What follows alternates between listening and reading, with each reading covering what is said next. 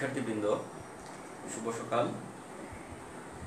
লক্ষ্মীপুর সরকারি কলেজ সমাজবিজ্ঞান অনার্স প্রথম বর্ষের শিক্ষার্থী, তোমাদের আজকের অনলাইন ক্লাসে স্বাগত জানাচ্ছি।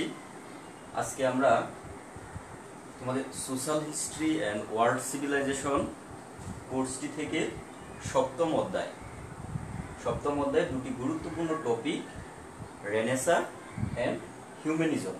একটা হচ্ছে রেনেসা এবং আরেকটা হচ্ছে হিউম্যানিজম, অর্থাৎ রেনেসা এবং মানবতাবাদ, নবজাগরণ এবং মানবতাবাদ, এই দুইটি টপিক নিয়ে আমরা সংক্ষেপে আজকে আলোচনা করব।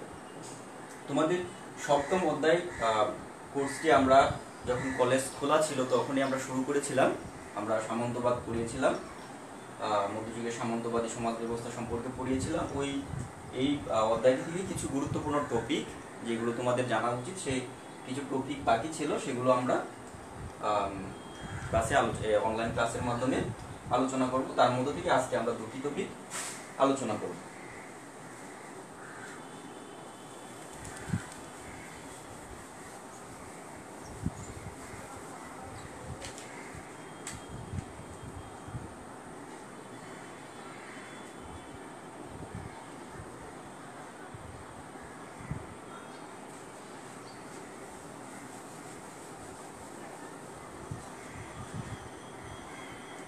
রেনেসা, আমরা রেনেসা বা বাংলা আমরা যাকে বলি নবজাগরণ বা রেনেসা, এই শব্দটি আমরা প্রায়ই ব্যবহার করে থাকি বা রেনেসা বলি যে নবজাগরণ হয়েছে। তো নবজাগরণ বা রেনেসা বলতে আমরা বুঝি যে মধ্যযুগীয় চিন্তা চেতনা, শিক্ষা, ধর্ম, দর্শন প্রভৃতি ক্ষেত্রে ব্যাপক পরিবর্তনের মাধ্যমে বা ব্যাপক পরিবর্তন আনয়নকারী একটা দর্শন হচ্ছে রেনেসা। মধ্যযুগীয় চিন্তা চেতনা, শিক্ষা, দর্শন, ধর্ম সহ বিভিন্ন ক্ষেত্রে একটা ব্যাপক পরিবর্তন আনয়নকারী দর্শন হচ্ছে রেনেসা। রেনেসা মূলত হচ্ছে একটা নতুন চিন্তাধারা, কিছু মানুষের একটা নতুন চিন্তাধারাকে আমরা বলছি রেনেসা। এই রেনেসা হচ্ছে মূলত মধ্যযুগের শেষ এবং আধুনিক যুগের সূচনাকাল। এই জন্য আমরা এটাকে বলতে পারি যে এটা হচ্ছে একটা যুগ সন্ধিক্ষণ। মধ্যযুগ এবং আধুনিক যুগের একটা যুগ সন্ধিক্ষণ হচ্ছে রেনেসা। রেনেসার মাধ্যমে মধ্যযুগের, আমাদের প্রাচীন ইতিহাসের মধ্যযুগের অবসান হয় এবং আধুনিক যুগের সূচনা হয়। রেনেসা প্রথম শুরু হয় ইতালিতে। ইতালি হচ্ছে রেনেসার সূতিকাগার। তো ব্যুৎপত্তিগত অর্থে এই রেনেসা শব্দটা আসছে ইতালীয় শব্দ রেনেসাস থেকে, অর্থাৎ ইংরেজি রেনেসা শব্দটা ইতালীয় রেনেসাস থেকে আসছে। ইতালিতেও এই রেনেসাস শব্দটা ব্যবহৃত হয়, আবার ইংরেজিতে অবিকৃত অবস্থায় এই রেনেসাস শব্দটাই ব্যবহৃত হচ্ছে, যার বাংলা হচ্ছে নবজাগরণ। রেনেসার বাংলা আমরা জানি নবজাগরণ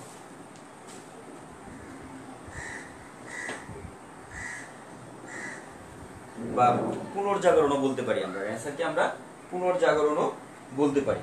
তো রেনেসা শব্দটি দ্বারা পশ্চিমা সভ্যতার এমন এই নবজাগরণ বা রেনেসা শব্দটি দ্বারা পশ্চিমা সভ্যতার মোটামুটি 300 বছরের একটা ইতিহাসকে বোঝায়। রেনেসা হচ্ছে মোটামুটি পশ্চিমা সভ্যতা বা ইউরোপীয় সভ্যতার 300 বছরের একটা ইতিহাস, অর্থাৎ চতুর্দশ থেকে ষোড়শ শতাব্দী পর্যন্ত এই 300 বছরের একটা ইতিহাস হচ্ছে মূলত রেনেসা। ইউরোপের ইতিহাসের এই সময় কি হয় আসলে, আমরা শুরুতে যেটা বলেছি যে জ্ঞান, বিজ্ঞান, দর্শন, সাহিত্য, শিক্ষা, ধর্ম, এই প্রভৃতি ক্ষেত্রে একটা ব্যাপক পরিবর্তন আসে। অর্থাৎ প্রাচীন যে চিন্তা চেতনা, বিশ্বাস মানুষের মধ্যে ছিল, সেগুলো ভেঙে যেতে থাকে। ভেঙে নতুন এক ধরনের চিন্তা চেতনার জন্ম হয়, যার ফলে সমাজে একটা ব্যাপক পরিবর্তন ঘটে যায়। এই পরিবর্তনটাকে আমরা বলছি নবজাগরণ বা রেনেসা। এই রেনেসাকে দুই অর্থে, মানে দুই ভাবে ব্যাখ্যা করা যায়। একটা হচ্ছে প্রাচীন অর্থে,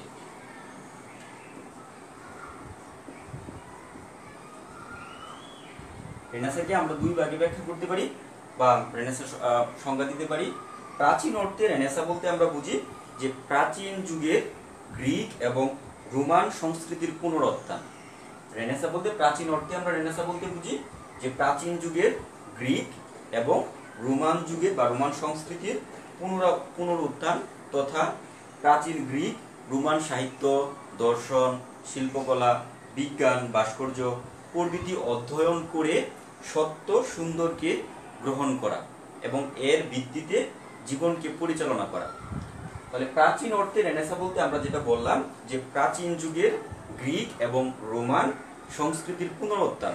রেনেসাঁ বলতে আমরা বুঝি যে প্রাচীন গ্রিক এবং রোমান সংস্কৃতির পুনরুত্থান তথা যে প্রাচীন গ্রীসের বা রোমের যে সংস্কৃতি ছিল, যে শিক্ষা ব্যবস্থা ছিল, যে দর্শন ছিল, যে সংস্কৃতি ছিল, ভাস্কর্য ছিল, এইগুলো অধ্যয়ন করে অর্থাৎ প্রাচীন রোমের ইতিহাস ঐতিহ্য অধ্যয়ন করে সত্য সুন্দরকে গ্রহণ করা, যেটা সত্য যেটা সুন্দর সেটাকে গ্রহণ করা এবং এর আলোকে জীবনকে পরিচালনা করা। প্রাচীন অর্থে আমরা রেনেসাঁ বলতে এটাই বুঝি। আবার প্রচলিত সংজ্ঞায় আমরা সাধারণভাবে প্রচলিত অবস্থায় যে সংজ্ঞা দিয়ে থাকি রেনেসাঁ, সেটা বলতে আমরা বুঝি যে মধ্যযুগে সামন্তবাদী আর্থ সামাজিক কাঠামোর স্থবিরতার অবসান ঘটিয়ে মধ্যযুগে সামন্তবাদী আর্থ সামাজিক ব্যবস্থার স্থবিরতার সমাজ কাঠামোর স্থবিরতার অবসান ঘটিয়ে নতুন উৎপাদন ব্যবস্থা, নতুন উৎপাদন সম্পর্ক এবং আর্থ সামাজিক ব্যবস্থার উন্মেষ ও বিকাশের মধ্য দিয়ে ইউরোপের সমাজ জীবনের যে ব্যাপক পরিবর্তন ঘটে সেটাই হচ্ছে রেনেসাঁ। অর্থাৎ প্রচলিত অর্থে রেনেসাঁ বলতে আমরা বুঝি যে প্রাচীন যে মধ্যযুগের সমাজটা ছিল সামন্তবাদী সমাজ, এই সামন্তবাদী সমাজ কাঠামোর অবসান ঘটিয়ে বা সামন্তবাদী সমাজ কাঠামোর স্থবিরতার অবসান ঘটিয়ে একটা নতুন আর্থসামাজিক ব্যবস্থা, নতুন অর্থনৈতিক সম্পর্ক, উৎপাদন ব্যবস্থা এবং সমাজ কাঠামোর মাধ্যমে ইউরোপের সমাজ জীবনে যে ব্যাপক পরিবর্তন সূচিত হয় সেটাকে আমরা বলছি রেনেসাঁ।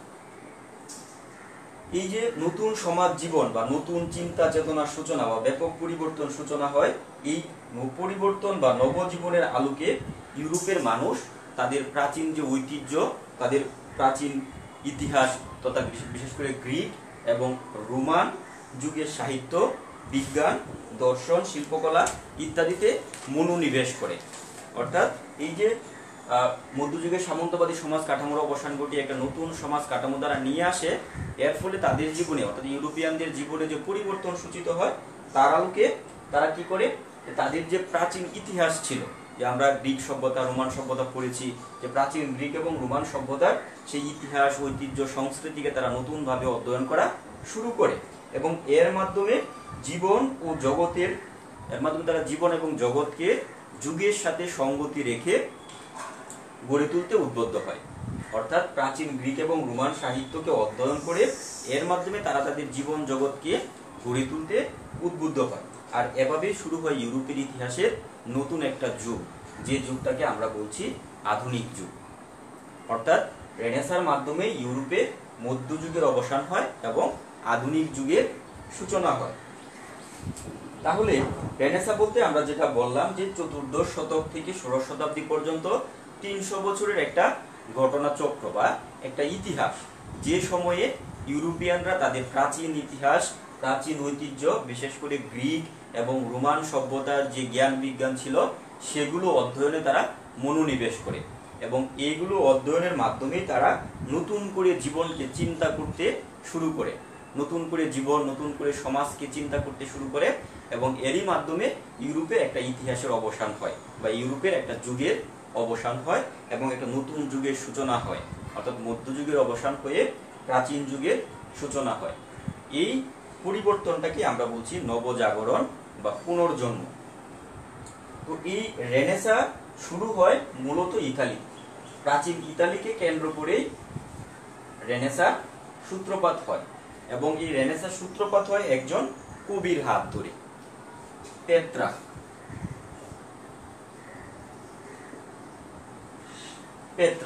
আমরা ওনাকে চিনি সনেটের জনক হিসেবে, কিন্তু পেত্রাক মূলত রেনেসাঁর সূচনা করে। তার সময়কাল ছিল 1304 থেকে 1374 সাল। ইতালীয় কবি পেত্রাকের জন্ম 1304 সালে, 1374 সালে তিনি মৃত্যুবরণ করেন। তিনি মূলত রেনেসার সূত্রপাত ঘটান। তিনি কিভাবে সূত্রপাত ঘটান? তিনি বলেন যে মধ্যযুগের তার জন্মের অর্থাৎ 1304 আগে থেকে পূর্ববর্তী 1000 বছর অর্থাৎ রোমান সাম্রাজ্যের 1000 বছর থেকে তার জন্ম পর্যন্ত যে সময়কালটা, সেই সময়কালটা হচ্ছে ইউরোপের অন্ধকার যুগ। অর্থাৎ পেত্রাকের পূর্ববর্তী 1000 বছর সময়কাল হচ্ছে ইউরোপের ইতিহাসের অন্ধকার যুগ। কারণ এই সময় ইউরোপে কোনো জ্ঞান বিজ্ঞানের চর্চা হয়নি। তখন তিনি কি বলেন যে এই অন্ধকার যুগ কাটাতে হলে কি করতে হবে, বা জ্ঞান বিজ্ঞানের সূচনা করতে হলে কি করতে হবে? তিনি বলেন যে প্রাচীন গ্রিস হতো উন্নতির চরম পরাকাষ্ঠা। তার মধ্যে প্রাচীন যে গ্রিক সভ্যতা, সেই সভ্যতা হচ্ছে ইউরোপীয় সভ্যতার উন্নতির চরম শিখর, অর্থাৎ উন্নতির সর্বোচ্চ পর্যায়ে গ্রিক সভ্যতা। এবং মধ্যযুগ হচ্ছে একটা অন্ধকারের যুগ, অর্থাৎ তিনি যে যুগের মানুষ ছিলেন বা গ্রিক সভ্যতার পতনের পর থেকে পরবর্তী যে সময়টা, তার পর্যন্ত যে সময়টা, সেই সময়টা হচ্ছে ইউরোপের একটা অন্ধকার যুগ। এবং তিনি বলেন যে সমাজের উন্নতি প্রাচীন গ্রিস, প্রাচীন ধ্রুপদী সংস্কৃতি ও চিন্তার নবজাগরণের উপর নির্ভরশীল। এবং তিনি বলছেন যে সমাজের উন্নতি করতে হলে কি করতে হবে? আমাদের যে ধ্রুপদী সংস্কৃতি এবং চিন্তা, তার নবজাগরণ ঘটাতে হবে। অর্থাৎ ধ্রুপদী সংস্কৃতি বলতে আমরা কি বুঝি? যে প্রাচীন গ্রিক এবং রোমের যে সংস্কৃতি। তাহলে পেত্রাক এসে এখানে দুটি কথা বললেন। যে প্রথমত তিনি বলছেন যে প্রাচীন গ্রিস হচ্ছে উন্নতির চরম পরাকাষ্ঠা, তো প্রাচীন গ্রিস হচ্ছে উন্নতির একটা সর্বোচ্চ পর্যায়, এবং মধ্যযুগটা হচ্ছে ইউরোপের একটা অন্ধকার যুগ। এখন এই তারপর তিনি বলছেন যে অন্ধকার যুগকে কি করতে হবে? দূর করতে হবে। আর দূর করার উপায় কি? উপায় হচ্ছে যে প্রাচীন যে গ্রিসের ধ্রুপদী ইতিহাস আছে, যা ধ্রুপদী সংস্কৃতি আছে, গ্রিসের যে ধ্রুপদী চিন্তা আছে, সেগুলোর উপর আমাদেরকে গুরুত্ব আরোপ করতে হবে। আর এভাবে গুরুত্ব আরোপ করার মাধ্যমে আমরা কি করতে পারবো? মধ্যযুগের এই অন্ধকার সময়টাকে আমরা দূরীভূত করতে পারবো। ফলে কি হয়? তিনি কি করেন? তিনি মূলত ইউরোপের মানুষদেরকে তাদের অন্ধকার যুগ অর্থাৎ মধ্যযুগের ধর্মীয় গোঁড়ামিপূর্ণ চিন্তা ভাবনা থেকে প্রাচীন গ্রিসের যে বিজ্ঞান মনস্ক চিন্তা ভাবনা, সেখানে দৃষ্টি নিবদ্ধ করতে সক্ষম হন। ফলে ইউরোপে অনেক মানুষ পেত্রাকের শিষ্যত্ব গ্রহণ করে এবং তারা প্রাচীন গ্রিক রোমান সাহিত্যকে অধ্যয়ন করতে শুরু করে। এবং পেত্রাক নিজেও গ্রিসের যে পুরাতন পুঁথিগুলো ছিল, প্লেটো এরিস্টটলের যে বইগুলো ছিল, সেগুলো সংগ্রহ করে সেগুলো অনুবাদ করেন। ফলে এগুলো ইউরোপের মানুষের মধ্যে ব্যাপকভাবে প্রচলিত হয়ে যায়। এই পেত্রাককে অনুসরণ করেই পরবর্তীতে গ্রিসে মানবতাবাদী শিল্পী এবং ভাস্করের আবির্ভাব হয়। অর্থাৎ পেত্রাক যে আন্দোলনের সূচনা করে গেছেন যে প্রাচীন গ্রিসকে অনুসরণ করতে হবে, তারই চেতনাকে ধারণ করে পরবর্তীতে আরো কিছু শিল্পী, সাহিত্যিক, ভাস্কর তাদের আবির্ভাব হয়। তারা এসে কি করে? তারা এসে প্রাচীন গ্রিসের আলোকে মানবতাবাদের প্রচার করা শুরু করে। আমরা শুরুতেই বলছিলাম যে রেনেসাস এন্ড হিউম্যানিজম, এই মানবতাবাদ, রেনেসার সাথে মানবতাবাদের একটা ঘনিষ্ঠ সম্পর্ক রয়েছে। এই পেত্রাকের অনুসারীরা পরবর্তীতে এসে মানবতাবাদের প্রচার শুরু করেন। বিশেষ করে ইতালির যে চিত্রশিল্পীরা ছিল, ভাস্কর শিল্পী যারা ছিল, যেমন আমরা লিওনার্দো দা ভিঞ্চির কথা জানি, রাফায়েলের কথা জানি, অ্যাঞ্জেলোর কথা জানি। যেমন লিওনার্দো দা ভিঞ্চি মোনালিসা চিত্র অঙ্কন করেছেন, তারপর রাফায়েল, অ্যাঞ্জেলো, এরকম চিত্রশিল্পীরা এসে মানুষের উপর গুরুত্ব আরোপ করা শুরু করেন। মধ্যযুগে যে মানুষ সবকিছু ধর্ম দিয়ে চিন্তা করত, ধর্মকেন্দ্রিক চিন্তা ভাবনা করত, সেগুলো থেকে তারা বের হয়ে আসেন। বের হয়ে এসে মানব প্রেম, প্রকৃতি, সৌন্দর্য এবং স্বাধীনতা, এগুলোর সর্বশ্রেষ্ঠ বহিঃপ্রকাশ ঘটিয়েছেন তাদের চিত্রকর্মের মাধ্যমে। এই তাদের চিত্রকর্মের মাধ্যমে আসলে মানুষের উপর গুরুত্ব দেওয়া শুরু করে। মানুষ বুঝতে পারে যে ধর্মের বাইরেও মানুষের একটা জীবন আছে, মাটির মানুষের একটা বা এই মাটির পৃথিবীর একটা নতুন সৌন্দর্য আছে, স্বকীয়তা আছে। ধর্মের বাইরেও তাদের উপর গুরুত্ব আরোপ করা যায়। ফলে মানুষের মধ্যে মুক্ত চিন্তার বিকাশ ঘটে যায়, মানুষের মধ্যে মুক্ত চিন্তার বিকাশ ঘটে এবং মানুষ ধর্মীয় গোঁড়ামি থেকে বের হয়ে এসে মানব মুক্তির কথা চিন্তা করতে থাকে। আর এই মানব মুক্তি চিন্তা করতে গিয়ে আসলে জ্ঞান বিজ্ঞানের নতুন ধারণা বা চেতনার সূচনা হয়, যেটাকে আমরা বলছি রেনেসাঁ। এখন প্রশ্ন আসতে পারে যে এই রেনেসা ইতালিতেই কেন হলো? ইউরোপে তো আরো অনেকগুলো দেশ আছে, তো ইউরোপে ইংল্যান্ড, ফ্রান্স, জার্মানির মতো বড় বড় দেশ আছে, সেখানে কেন হলো না বা ইতালিতে কেন হলো?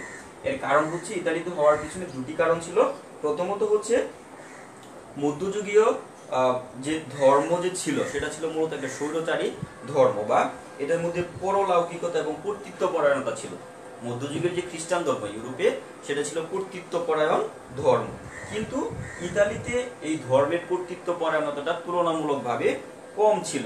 ফলে মানুষ মাটির পৃথিবী এবং তার মানুষের প্রতি আগ্রহী হতে সক্ষম হয়, যেটা ইউরোপের অন্যান্য দেশের মানুষ পারেনি। ইতালীয়রাই প্রথম মানুষের উপর গুরুত্ব দিতে সক্ষম হয়, কারণ তাদের এখানে ধর্মীয় বিধিনিষেধটা একটু কম ছিল। তারপর যে ইতালিতে রেনেসা উপযোগী কতগুলো ভিত্তিভূমি ছিল, বা রেনেসা হওয়ার মতো কতগুলো বিষয় ছিল। যেমন এখানে ইতালির যে ধনী নগরবাসী ছিল, ইতালিতে অনেকগুলো নগর রাষ্ট্র গড়ে উঠেছিল, এবং এই নগর রাষ্ট্রে যে ধনী নগরবাসী ছিল তারা এই রেনেসাকে সমর্থন করে, তারা রেনেসাকে সাপোর্ট করে, নতুন জ্ঞান বিজ্ঞান চিন্তা চেতনাকে সাপোর্ট করে। ফলে একটা রেনেসা হওয়ার মতো বা রেনেসাকে সমর্থনকারী একটা গোষ্ঠী তখন ইতালিতে ছিল, যে কারণে তারা নতুন চিন্তা চেতনাকে ভালোভাবে গ্রহণ করতে সমর্থ হয়, যে কারণে ইতালিতে প্রথম রেনেসা সংগঠিত হয়। তো আমরা রেনেসা কি সেটা জানলাম, এবং রেনেসা ইতালিতে কেন হয় সেটা জানলাম, কিভাবে হয় সেটা জানলাম। যে পেট্রাকের মাধ্যমে মূলত রেনেসার সূচনা হয় 1314 শতকের দিকে, এবং 16 শতাব্দী পর্যন্ত রেনেসা কালটা বিদ্যমান থেকে পরবর্তীতে ইতালিতে সূচনা হলেও পরবর্তীতে এটা ইউরোপের আরো অন্যান্য দেশগুলোতে ছড়িয়ে পড়ে। আর রেনেসাকে আমরা বললাম যে এটা হচ্ছে একটা নতুন ধরনের চিন্তা চেতনা। মধ্যযুগের যে সামন্তবাদী স্থবির সমাজ কাঠামো ছিল, সেই স্থবির সমাজ কাঠামোর পরিবর্তন ঘটিয়ে একটা নতুন আর্থসামাজিক ব্যবস্থার উন্মেষ ঘটে, যার কারণে ইউরোপে একটা নতুন যুগের সূচনা হয়। আর এই নতুন যুগটাকে আমরা বলছি রেনেসা বা নবজাগরণ। এখন আমরা এই রেনেসার বৈশিষ্ট্যগুলো জানব।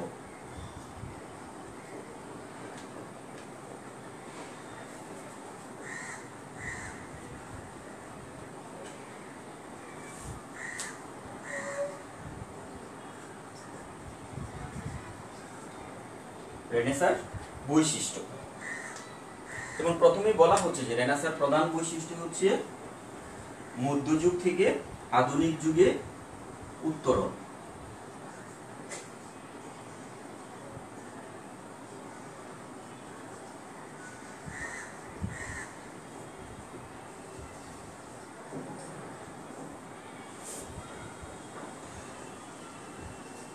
মধ্যযুগ থেকে আধুনিক যুগে উত্তরণ। মধ্যযুগ আমরা তোমাদের ক্লাসে রোমান সভ্যতা পতনের কারণ বা রোমান সভ্যতা পড়াতে গিয়ে আমরা বলেছিলাম যে মূলত প্রাচীন ইতিহাস, মানব সভ্যতার যে প্রাচীন ইতিহাস, রোমান সভ্যতা পতনের মধ্য দিয়ে মানব সভ্যতার প্রাচীন ইতিহাসের অবসান ঘটে, এবং রোমান সাম্রাজ্যের পতন হয় 476 খ্রিস্টাব্দে।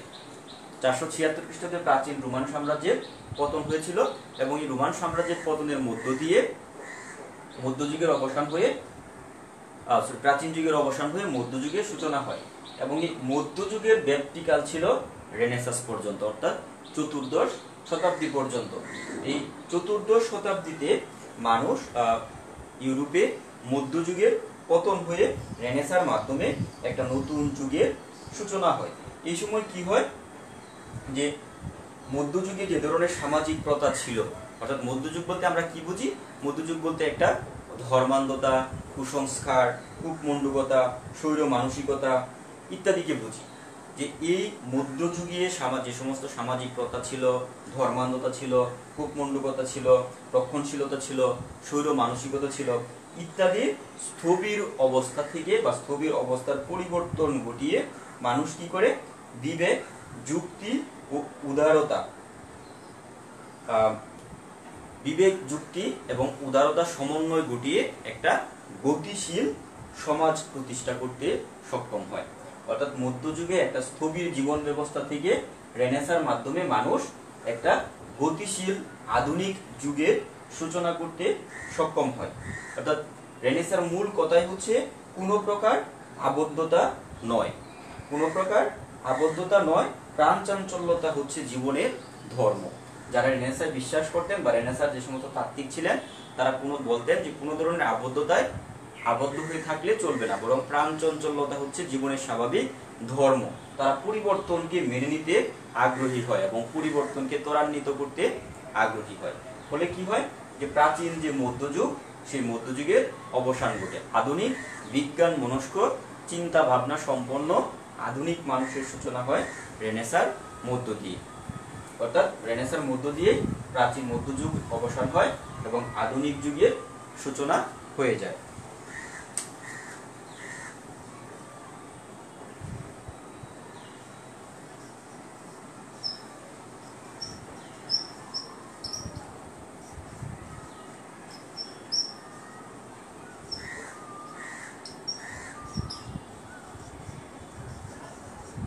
তারপর বলা হচ্ছে যে রেনেসার ফলে কি হয়, গোঁড়ামিপূর্ণ চিন্তা থেকে যুক্তিবাদে উত্তরণ ঘটে। মধ্যযুগে ইউরোপের যে খ্রিস্টান ধর্ম সেটা ছিল অনেক কুসংস্কারচ্ছন্ন একটা ধর্ম এবং গোঁড়ামিপূর্ণ ধর্ম। বাইবেলের লেখা নেই এমন কোনো কিছু তখন চিন্তাবিদরা বা দার্শনিকরা বলতে পারতেন না। বাইবেলে নেই এমন কোনো কিছু তারা করতে পারতেন না, এমন কোনো কিছু তারা বলতে পারতেন না। ফলে সমাজটা ছিল স্থবির। কিন্তু যখন রেনেসাঁ চলে আসলো তখন মানুষ কি করলো, যুক্তিবাদে উৎসাহিত হলো। যুক্তিবাদ কি? যুক্তিবাদের মূল কথা হচ্ছে যে কোনো বিষয়কে প্রশ্নের মাধ্যমে গ্রহণ করা। যুক্তিবাদের মূল কথাই হচ্ছে কোনো বিষয়কে প্রশ্নের মাধ্যমে গ্রহণ করা এবং বিষয়টি সম্পর্কে অনুসন্ধান করা। অর্থাৎ কোনো কেউ আমাকে একটা কিছু বললো, আমি সেটাকে মেনে নিলাম, সেটা যুক্তিবাদ নয়। আমরা আধুনিক যুগে কি করি, আমাকে কেউ কিছু বললে আমি সেটা নির্দ্বিধায় মেনে নিই না, আমি এটার ভালো না খারাপ, এটা সত্যি না মিথ্যা সেটা যাচাই করার চেষ্টা করি। এই যে যাচাই করার চেষ্টা, সেটা উদ্ভব হয় রেনেসার মাধ্যমে। রেনেসার মাধ্যমে গোঁড়ামিপূর্ণ অর্থাৎ বাইবেল কেন্দ্রিক চিন্তা ভাবনা থেকে বেরিয়ে এসে মানুষ যুক্তিবাদে উৎসাহিত হয়। মানুষ কারণ জানার চেষ্টা করে, প্রশ্ন করতে শুরু করে। প্রাকৃতিক দুর্যোগ, একটা সময় যেমন জলোচ্ছ্বাস, ঘূর্ণিঝড়, এগুলো হলে এগুলোকে যারা ধর্মীয় তাত্ত্বিক তারা বলতো যে সৃষ্টিকর্তার অভিশাপ। কিন্তু মানুষ প্রকৃতপক্ষে একটা সময় যে এগুলোর প্রকৃত কারণ খোঁজার চেষ্টা করলো, যে এগুলো কেন হচ্ছে।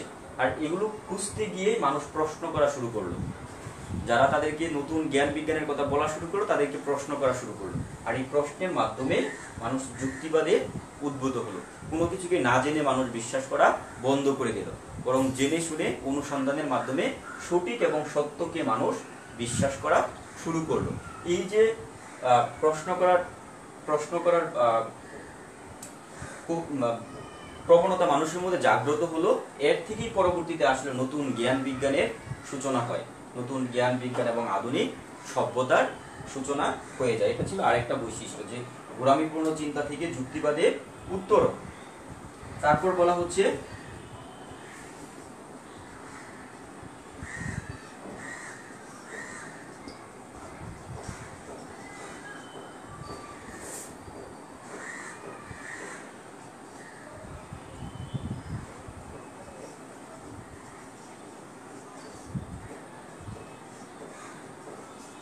ইউরোপীয় সাম্রাজ্য থেকে জাতীয় রাষ্ট্রে উত্তরণ। ইউরোপীয় সাম্রাজ্য বলতে আমরা বুঝি যে রোমান সাম্রাজ্য। আমরা জানি যে রোমান সভ্যতা 476 সালে পতন হয়ে গেলেও রোমান সাম্রাজ্য কিন্তু টিকে ছিল। এবং ইউরোপীয় সাম্রাজ্য বলতে আমরা যা বুঝি সেটা মূলত রোমান সাম্রাজ্য, এবং রোমান সাম্রাজ্যকে বলা হতো পবিত্র রোমান সাম্রাজ্য। এবং এই রোমান সাম্রাজ্যটা পরিচালিত করত দুইজন, এক হচ্ছে রাজা আর এক হচ্ছে খ্রিস্টান ধর্মের যে প্রধান ধর্মীয় গুরু পোপ। রাজা এবং পোপ সমান্তরালভাবে এই রোমান সাম্রাজ্য বা ইউরোপীয় সাম্রাজ্য পরিচালনা করত। এবং এই মধ্যযুগে যে রোমান সাম্রাজ্য বা ইউরোপীয় সাম্রাজ্য সেটা ছিল মূলত সামন্ততান্ত্রিক সমাজ। কিন্তু মধ্যযুগে একটা সময় এসে সামন্তবাদ দুর্বল হতে থাকে। এই সামন্তবাদী সমাজ কাঠামো একটা সময় এসে দুর্বল হতে থাকে, এবং এই দুর্বল হওয়ার সুযোগ নিয়ে মধ্যযুগে ইউরোপীয় সাম্রাজ্যবাদ থেকে ধীরে ধীরে অনেকগুলো জাতি রাষ্ট্রের উদ্ভব হয়। অনেকগুলো নতুন নতুন জাতি রাষ্ট্রের উদ্ভব হতে থাকে, এবং এই জাতি রাষ্ট্রগুলো পরবর্তী জ্ঞান বিজ্ঞানের ক্ষেত্রে, গণতন্ত্র, জ্ঞান বিজ্ঞান, মুক্ত চিন্তা এগুলোর ক্ষেত্রে অবদান রাখে। অর্থাৎ রেনেসাঁর মাধ্যমে ইউরোপীয় সাম্রাজ্য ভেঙে যায়, ভেঙে নতুন নতুন জাতি রাষ্ট্র বা জাতীয় রাষ্ট্রের উদ্ভব হয়। নতুন নতুন জাতির উদ্ভব হয়, নতুন নতুন রাষ্ট্রের উদ্ভব হয়।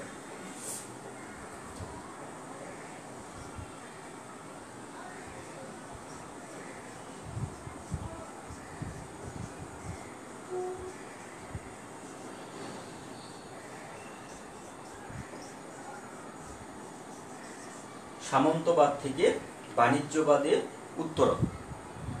রেনেসাঁর আরেকটা বৈশিষ্ট্য হচ্ছে সামন্তবাদ থেকে বাণিজ্যবাদে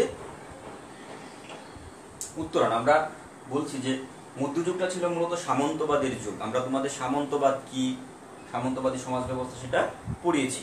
তো মধ্যযুগটা ছিল মূলত সামন্তবাদের যুগ, কিন্তু এই সামন্তবাদীরা একটা সময় ব্যাপক ভোগবিলাসে লিপ্ত হয়ে যায়। অর্থাৎ আমাদের সামন্তবাদী যারা ওই সময় যারা জমিদার ছিল, জমির মালিক ছিল, তারা একটা সময় ব্যাপক পরিমাণ ভোগবিলাসে লিপ্ত হয়ে যায়।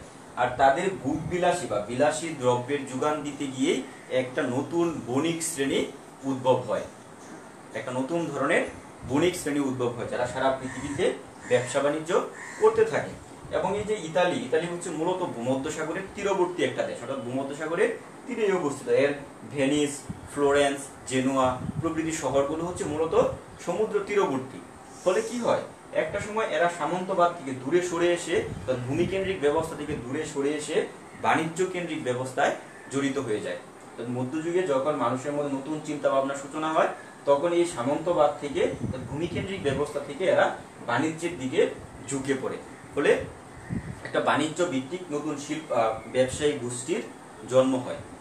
এটা ছিল রেনেসাঁর আরেকটা বৈশিষ্ট্য, অর্থাৎ সামন্তবাদ থেকে বাণিজ্যবাদের সূচনা।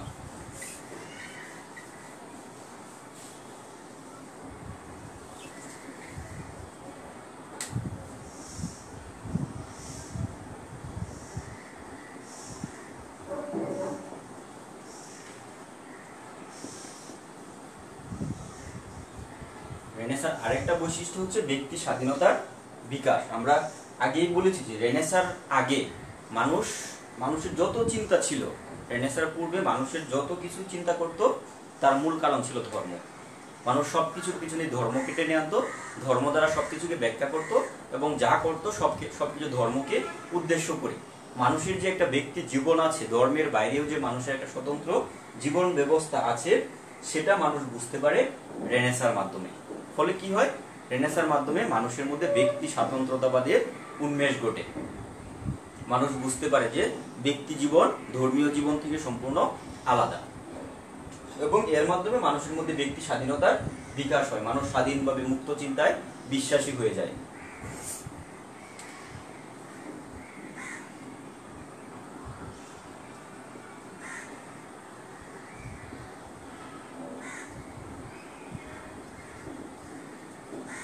রেনেসাঁর আরেকটা বৈশিষ্ট্য হচ্ছে জ্ঞান বিজ্ঞানের ক্ষেত্রে অগ্রগতি সাধিত হয়।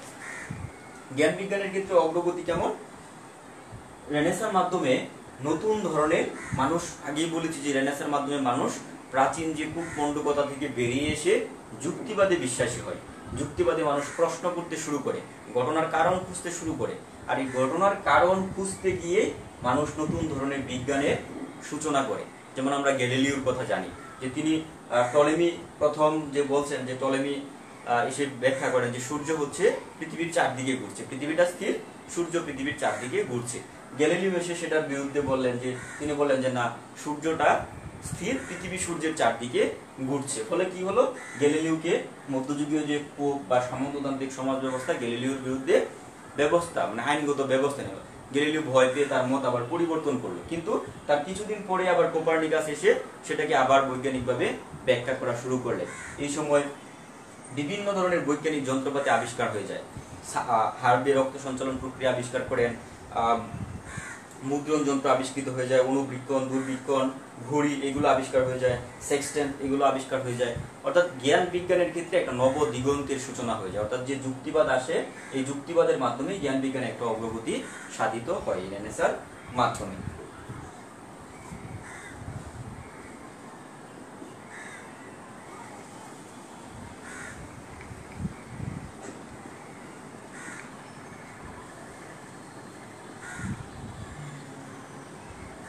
শিল্পকলা চর্চায় নবচেতনা। রেনেসাঁর মাধ্যমে সব থেকে বড় যে পরিবর্তনটা আসে সেটা হচ্ছে শিল্পকলায়। রেনেসাঁর আগে মানুষ যা কিছু অঙ্কন করত, মানুষ শুধুমাত্র হয় বাইবেল অথবা যীশু খ্রিস্ট, এই দুটি বিষয়কে নিয়েই চিত্র অঙ্কন করত, বা বাইবেলের কোনো বিষয় নিয়ে অথবা যীশু খ্রিস্টকে নিয়ে, অর্থাৎ ধর্মকে নিয়েই মূলত শিল্প সাহিত্যগুলো ছিল। কিন্তু রেনেসাঁর মাধ্যমে এসে মানুষ ধর্মের বাইরে গিয়ে মানুষ এবং প্রকৃতির উপর গুরুত্ব আরোপ করা শুরু করে। মানুষ মানুষের উপর গুরুত্ব আরোপ করা শুরু করে। যেমন আমরা লিওনার্দো দা ভিঞ্চির কথা জানি, তার মোনালিসা ছবি, একটা বিখ্যাত ছবি হচ্ছে মোনালিসা। মোনালিসা ছবির মাধ্যমে তিনি মানুষের ছবি আঁকা শুরু করেন। তার লাস্ট সাফার, তারপর মাইকেল অ্যাঞ্জেলো ডেভিড চিত্রকর্ম, মাইকেল অ্যাঞ্জেলোর যে ডেভিড, অসম সাহসিকতার একটা চিত্রকর্ম, রাফায়েল তার চিত্রকর্মের মধ্য দিয়ে মানুষের বন্দনা করা শুরু করেন। অর্থাৎ এই Vinci, Leonardo Vinci, Rafael, Michael Angelo, এরা কি করে?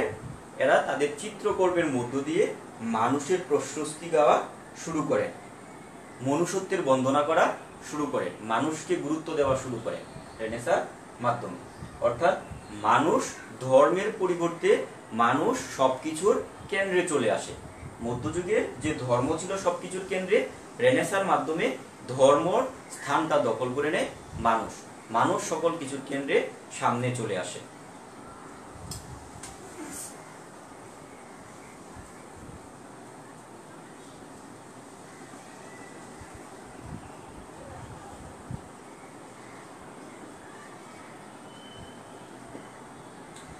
ভৌগোলিক আবিষ্কার। রেনেসাঁ, মধ্যযুগে রেনেসাঁ মানুষের মধ্যে যে যুক্তিবাদের জন্ম দেয়, যে আগ্রহ, অজানাকে জানার, অদেখাকে দেখার যে আগ্রহ জন্ম দেয়, এই আগ্রহ থেকে নতুন নতুন ভৌগোলিক আবিষ্কার শুরু হয়। যেমন আমরা জানি যে 1492 সালে কলম্বাস আমেরিকা আবিষ্কার করেন, উত্তমা সন্তরীপ আবিষ্কার করেন। 1498 সালে ভাস্কো দা গামা ভারত আবিষ্কার করেন। এগুলো মূলত রেনেসাঁর ফল।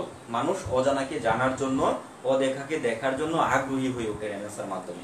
যে মুক্ত চিন্তার জন্ম দেয়, যে নতুন চিন্তা চেতনা জাগ্রত হয় মানুষের মধ্যে, তার ফলে মানুষ সমগ্র পৃথিবীকে দেখার জন্য, সমগ্র পৃথিবী জয় করার জন্য আগ্রহী হয়ে ওঠে। যার ফলে পৃথিবীতে নতুন নতুন ভূখণ্ডের কথা আমরা জানতে পারি। আমেরিকা, ভারতের সাথে, ইউরোপের সাথে জলপথ আবিষ্কৃত হয়। অর্থাৎ নতুন নতুন ভৌগোলিক আবিষ্কার রেনেসাঁর মাধ্যমে হয়। তারপর হচ্ছে রাজনীতিতে নতুন ধারণার সৃষ্টি।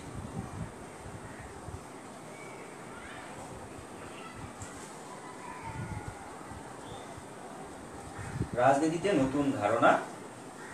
রেনেসাঁ যে শুধুমাত্র মানুষের সাংস্কৃতিক, সামাজিক, ধর্মীয় জীবনে পরিবর্তন আনে তা নয়, বরং রাজনীতিতেও নতুন ধারণা সৃষ্টি হয়।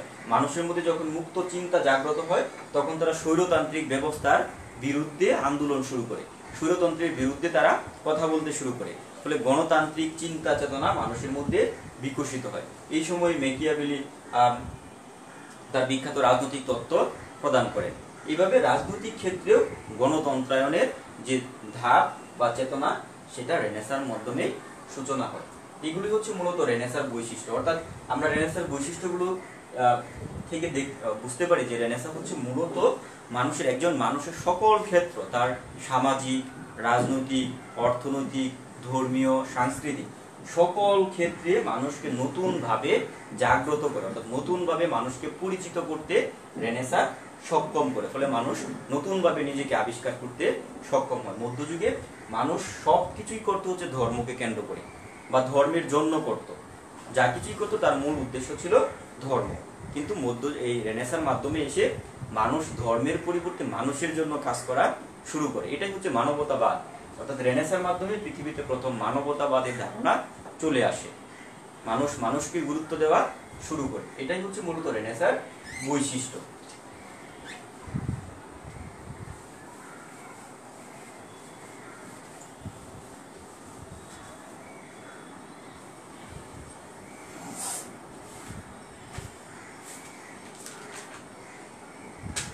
এখন আমরা সংক্ষেপে রেনেসাঁর কারণগুলো একটু জানব।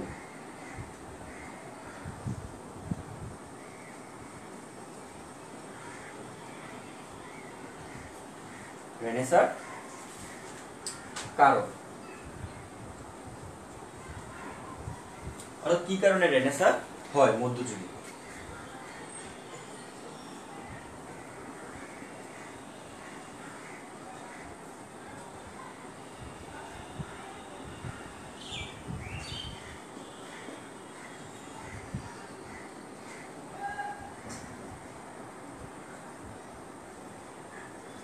রেনেসাঁর যে কারণ, তার মধ্যে আমরা প্রথমে একটা বলতে পারি যে জীবন ও জগৎ সম্পর্কে নতুন দৃষ্টিভঙ্গি।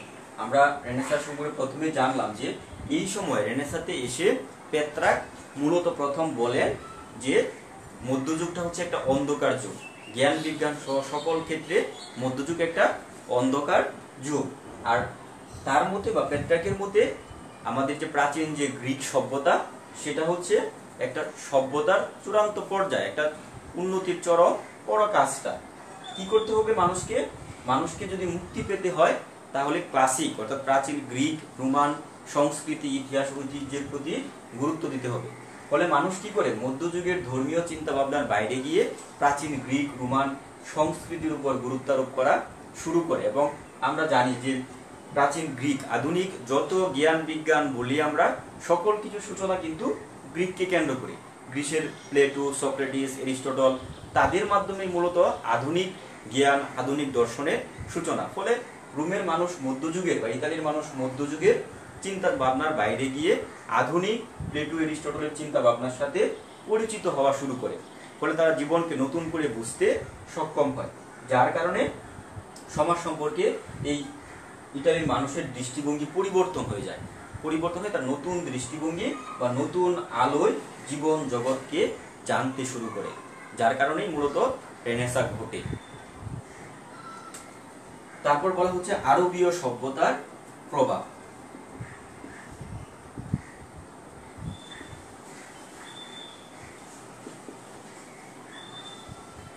আরবীয় সভ্যতার প্রভাব আমরা জানি যে 1000 খ্রিস্টাব্দ থেকে 1300 খ্রিস্টাব্দ পর্যন্ত এই সময়টা হচ্ছে ক্রুসেডের যুগ। আমরা ক্রুসেডের কথা জানি, ধর্মযুদ্ধের কথা জানি। খ্রিস্টানদের সাথে মুসলিম খ্রিস্টান সভ্যতার সাথে বা ইউরোপীয় খ্রিস্টান সভ্যতার সাথে মুসলিম সভ্যতার একটা 300 বছরের একটা দীর্ঘ ধর্মযুদ্ধের যুগ বা 300 বছর ধরে চলা একটা ধর্মযুদ্ধ হচ্ছে ক্রুসেড। এই ক্রুসেডের ফলে কি হয়? ক্রুসেডের ফলে খ্রিস্টানরা অর্থাৎ জেরুজালেমকে কেন্দ্র করে, জেরুজালেম নগরকে দখল, জেরুজালেম নগরের কর্তৃত্বকে কেন্দ্র করে 300 বছর ব্যাপী খ্রিস্টান এবং মুসলিমদের মধ্যে যে যুদ্ধ হয় সেটাকে আমরা বলছি ক্রুসেড। এই ক্রুসেডের কারণে খ্রিস্টানরা যেমন মুসলিমদেরকে জানার সুযোগ পায়, তেমনি মুসলিমরা খ্রিস্টানদেরকে জানার সুযোগ পায়। এবং ওই সময়টাতে মূলত আরবীয় সভ্যতা ছিল সমৃদ্ধির চরম শিখরে ছিল আরবীয় সভ্যতা। বিশেষ করে ইরাকের বাগদাদ নগরী, তারপর তুরস্ক, কনস্টান্টিনোপল, এরকম যে নগরীগুলো ছিল এগুলো ছিল জ্ঞান বিজ্ঞান এবং সভ্যতার চূড়ান্ত পর্যায়ে। আমরা ইবনে খালদুনের কথা জানি, আমরা ইবনে সিনার কথা জানি। এরকম যে মুসলিম চিন্তাবিদ যারা ছিল, রেনেসাঁর মাধ্যমে ইউরোপীয়রা মুসলিম চিন্তাবিদদের চিন্তাকে জানার সুযোগ পায়। ঠিক তেমনি আরবরা এই ইউরোপীয় যে চিন্তা চেতনা সেগুলোকে জানারও সুযোগ পায়। ফলে কি হয়? মধ্যপ্রাচ্যের মুসলিম চিন্তা চেতনা দ্বারা ইউরোপীয়রা প্রভাবিত হওয়ার মাধ্যমে তারা জীবন এবং জগৎ সম্পর্কে নতুন দৃষ্টিভঙ্গি লাভ করে। ইসলাম সভ্যতার সাম্যবাদ, মানবতাবাদ এইগুলো দ্বারা ইউরোপীয়রা প্রভাবিত হয়ে তারা তাদের জীবন এবং জগৎ সম্পর্কে নতুন চিন্তা ভাবনা বা নতুনভাবে চিন্তা ভাবনা করার সুযোগ লাভ করে, যার কারণে রেনেসাঁ ঘটে। তারপর বলা হচ্ছে নতুন সাহিত্যের বিকাশ।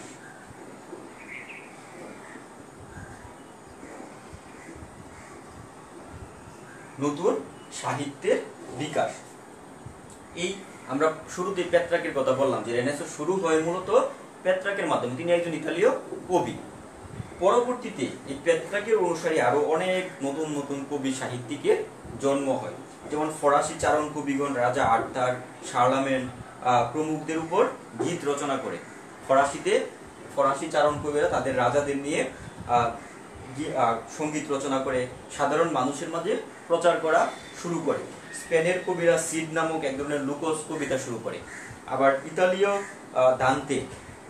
ইতালির দান্তে তার বিখ্যাত ডিভাইন কমেডি গ্রন্থে, আমরা ডিভাইন কমেডি দান্তের একটা বিখ্যাত গ্রন্থ, এটার কথা জানি যে এই গ্রন্থে ইতালির যে কথ্য ভাষা সেই ভাষাটাকে সাহিত্যের ভাষা হিসেবে প্রতিষ্ঠিত করেন।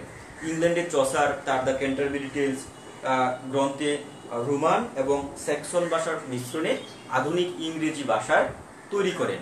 অর্থাৎ দেখা যাচ্ছে কি যে সাহিত্যের ক্ষেত্রে নতুন ভাষার যেমন আবির্ভূত হচ্ছে, তেমন নতুন ধরনের সাহিত্যিক বিকাশও হচ্ছে, নতুন সাহিত্যের বিকাশ হচ্ছে, যেগুলো মানুষের মনোজগতে ব্যাপক পরিবর্তন বা প্রভাব বিস্তার করছে, যার ফলে মানুষের মধ্যে নতুন ধরনের চিন্তা জাগ্রত হচ্ছে, যা রেনেসাঁকে প্রভাবিত করছে।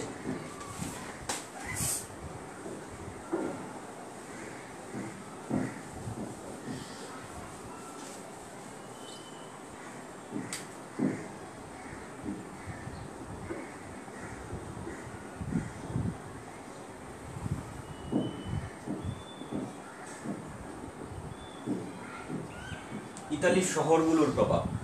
আমরা জানি যে গ্রাম থেকে শহরের মানুষ একটু বেশি আধুনিক থাকে বা একটু বেশি অগ্রগামী থাকে চিন্তা চেতনা, এবং ইউরোপের যে প্রধান শহর ওই সময় তৎকালীন যে শহরগুলো সেগুলো ছিল মূলত ইতালিতে। ইতালির ভেনিস, জেনুয়া, ফ্লোরেন্স প্রভৃতি শহরগুলো ছিল তখনকার যুগে জ্ঞান বিজ্ঞানের চরম উৎকর্ষে সাধিত শহর। আর এই শহরের মানুষরা রেনেসাঁর জন্য যে সমর্থক গোষ্ঠী প্রয়োজন, রেনেসাঁর সমর্থকরা যে নতুন জ্ঞান বিজ্ঞান সূচনা করছেন তার যে সমর্থন প্রয়োজন, সেটা ইতালির শহরগুলো সমর্থন দেওয়া শুরু করে, এবং ইতালির মানুষ এই পরিবর্তনকে সাদরে গ্রহণ করে, যার কারণে ইতালিতে রেনেসাঁ শুরু হয়।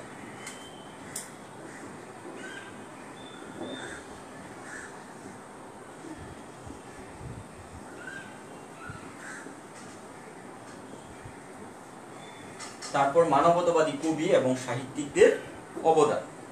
মানবতাবাদী লেখকদের, কবি সাহিত্যিকদের অবদান বা লেখকদের অবদান। রেনেসাঁর সময় মানবতাবাদী কিছু কবি সাহিত্যিকের জন্ম হয়, যেমন আমরা শুরুতেই পেত্রাকের কথা বলেছি।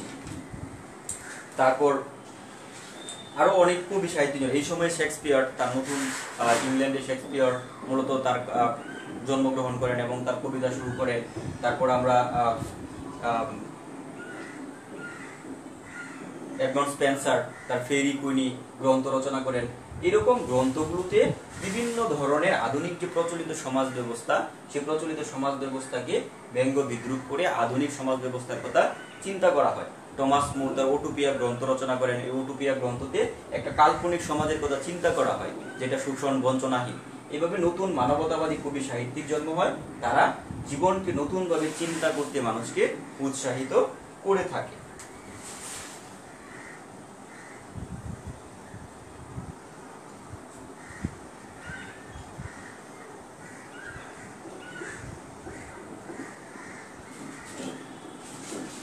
মানবতাবাদী শিল্পীদের অবদান। মানবতাবাদী শিল্পী, এই সময় কতগুলো মানবতাবাদী শিল্পীরও উদ্ভব হয়, যেমন আমরা ভিঞ্চির কথা বলছি।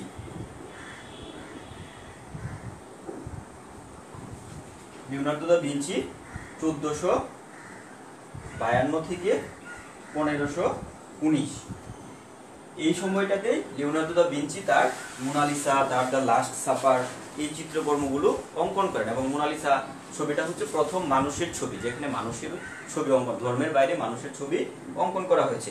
মাইকেল অ্যাঞ্জেলো তার শেষ বিচারে তিনি মানুষ এবং প্রকৃতির উপর গুরুত্ব আরোপ করেন। তারা জীবন এবং জগতের সঙ্গে মানুষের সম্পর্ক তুলে ধরেন, অর্থাৎ ভিঞ্চি, মাইকেল অ্যাঞ্জেলো, তারপর রাফায়েল, তারা তাদের চিত্রকর্মের মাধ্যমে জীবন জগতের সঙ্গে মানুষের সম্পর্ক তুলে ধরেন, অর্থাৎ প্রকৃতির সাথে মানুষের সম্পর্ক তুলে ধরা শুরু করেন। এর মাধ্যমে নতুন ধরনের এই মানবতাবাদের জন্ম হয়।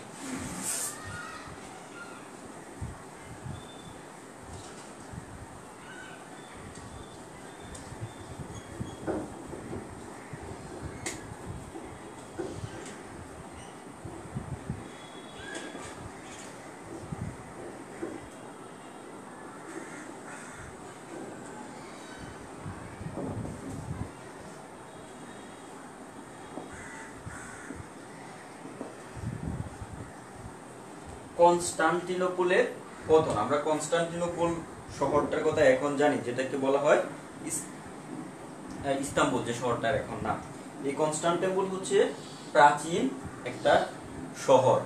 বাইজেন্টাইনিয়াম সম্রাট কনস্টান্টিনোপলের নাম অনুসারে এই শহরটার নামকরণ করা হয়েছিল, কিন্তু 1453 সালে তুরস্কের সুলতান এই কনস্টান্টিনোপল শহরটাকে দখল করে নেন, বা আরবীয় সভ্যতা কর্তৃক এই কনস্টান্টিনোপলের পতন হয়।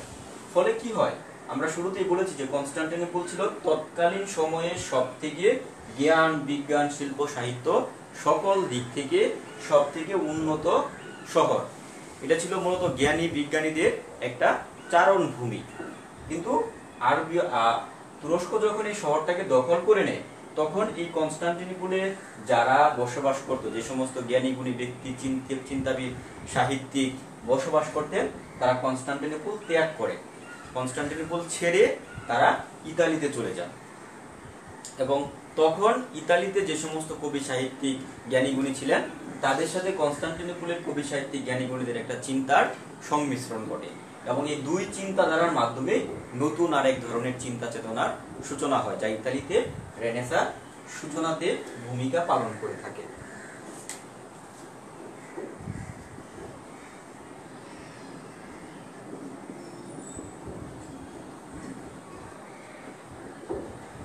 মুদ্রণ যন্ত্রের আবিষ্কার।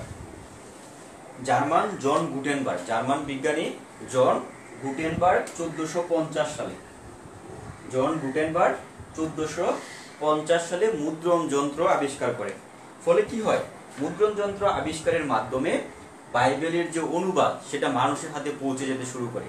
আগে পোপ যেভাবে বলতো মানুষ তাই বিশ্বাস করতো, অর্থাৎ ধর্মকে পোপ যেভাবে ব্যাখ্যা করতো তারা সেভাবে সেটাকে বিশ্বাস করতো। কিন্তু যখন বাইবেলের অনুবাদ হয়ে গেল সেটা মানুষের হাতে পৌঁছে গেল, ফলে মানুষ পোপের কথার পরিবর্তে বাইবেলে কি লেখা আছে সেটা ভালো মন্দ নিজেরা বিচার করা শুরু করলো। মানবতাবাদী যে কবি সাহিত্যিক তাদের লেখাগুলো মানুষের কাছে পৌঁছে যাওয়া শুরু করলো।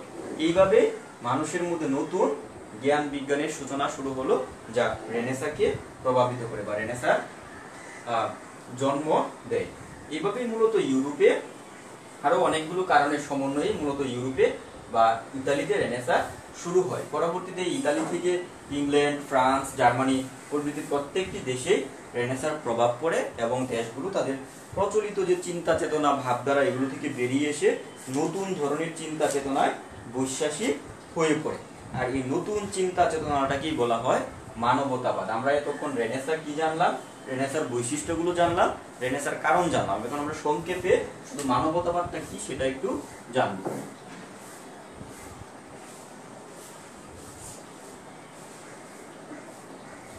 হিউম্যানিজম বা মানবতাবাদ, এই হিউম্যানিজম শব্দটা আসছে ল্যাটিন লিটোরি ইনুমেনুইস থেকে, অর্থাৎ যারা হিউম্যান লেটার চর্চা করতেন তাদেরকে বলা হতো হিউম্যানিস্ট।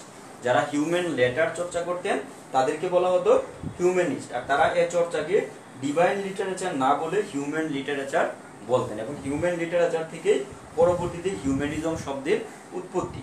এবং এই হিউম্যানিজমকে মনুষ্যত্ব সংক্রান্ত সাহিত্য হিসেবে উল্লেখ করা যায়। হিউম্যানিজম হচ্ছে মনুষ্যত্ব সংক্রান্ত সাহিত্য। হিউম্যানিজম হচ্ছে মূলত মনুষ্যত্ব সংক্রান্ত অর্থাৎ মানুষ সম্পর্কিত যে সাহিত্য সেটাই হচ্ছে হিউম্যানিজম। মানবতাবাদীরা নবজাগরণের ফলে যে নতুন চিন্তা ভাবনার বা নবচেতনার জন্ম হয় তারই আলোকে মধ্যযুগের ধর্মের বাইরে এসে তারা মানুষকে কেন্দ্র করে নতুন ধরনের সাহিত্য, নতুন ধরনের ভাস্কর্য, নতুন ধরনের শিল্পকলা ইত্যাদি শুরু করেন। আর এই সবগুলোর ফোকাস থাকে হচ্ছে মানুষের উপর, ধর্মের উপরে নয় বরং মানুষের উপরে ফোকাস থাকে। এই হিউম্যানিস্ট অনেক এই সময় যাদের প্রভাবে এই হিউম্যানিজম বা হিউম্যানিস্ট ঘটে তাদের মধ্যে আমরা পেত্রাকের নাম বলেছি, তার যে প্রাচীন যে কথা পেত্রাকের গ্রিক সম্পর্কিত সেটা আমরা জেনেছি। তারপর দান্তের কথা জেনেছি, ডিভাইন কমেডিতে তিনি প্রাচীন ঐতিহ্যকে পুনরুত্থান ঘটাতে চেয়েছেন। Leonardo da Vinci, Rafael, Angelo এদের কথা আমরা জেনেছি। তারপর আমরা মার্টিন লুথার, সামন্তবাদ পুঁজিবাদের উত্থানে আমরা মার্টিন লুথারের কথা জেনেছি। ক্যাথলিক, তিনি একজন খ্রিস্টান ধর্মযাজক, তিনিও এসে মানবতাবাদের কথা বললেন যে খ্রিস্টান ধর্মের যে প্রচলিত কুসংস্কার সেগুলোর বাইরে এসে নতুন ধরনের খ্রিস্টান ধর্মের কথা তিনি ব্যাখ্যা করলেন। জুরাইলি এবং জন ক্যালভিন তারা আসলেন, তারাও এসে নতুন ধরনের ধর্মের কথা বললেন। এবং এই সবগুলো ধর্মতেই মূলত ধর্মীয় গোড়ামির বাইরে এসে মনুষ্যত্ব সংক্রান্ত বিষয়গুলোতে বলা হয় এবং মানুষের উপর গুরুত্ব আরোপ শুরু করা হলো। মানুষ যে সবার উপরে, মানুষের জন্যই সবকিছু, মানুষ ধর্মের জন্য নয় বরং ধর্ম মানুষের জন্য, এই কথাটা প্রথম এই যে সাহিত্যিক দার্শনিকরা ছিলেন তারাই এসে প্রথম ব্যাখ্যা করা শুরু করেন। অর্থাৎ জীবন মানুষের জীবনের জন্যই সবকিছু, মানুষের জীবনই হচ্ছে সব থেকে মূল্যবান।